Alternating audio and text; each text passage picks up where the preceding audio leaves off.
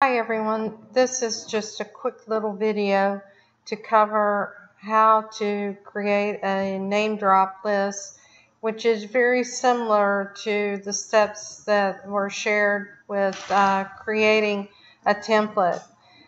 I already have a design on my screen that I created by importing a design, and I created this text. So you can see the text here. And the next thing that I did, when I select the text, I can go into the text attributes and you see the name drop. I want to maintain my aspect ratio, and you can see that there are several options to choose. I chose the one in the center. I'll choose the name drop list, and this is where I create the names for the designs that I want to create. To add a new name, all I have to do is to type that name and press on the next or select the next line.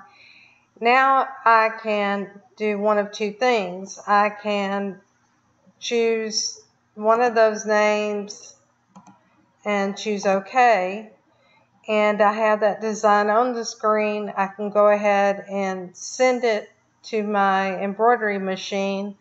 I can go back into the list, retrieve another one, and send that to my embroidery machine. Or I can be a little more efficient about it and create a file.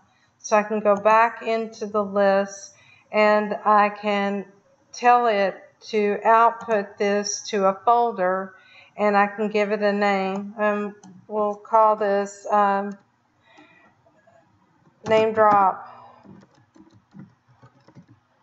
example 3, because I've created a couple of examples. And now what it's doing is it's outputting 5 different files for the name drops.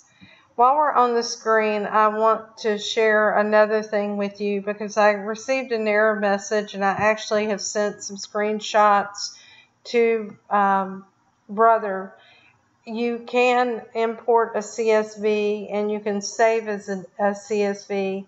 I don't know why, but on my system, I can save the file as a CSV, open it in Excel, add some more names like I added on this list, and then when I try to import it, I'm getting a sharing violation. So when that is resolved, I'll update this video and I'll show you how to use that functionality. But let's just go out and look at the files that were created, and by choosing cancel. And I'll choose File, Open, and you need to know where you saved your files. So you can see that I have created this example here, and you can see in Browse there were 5 names, and each of those names is appearing on this list.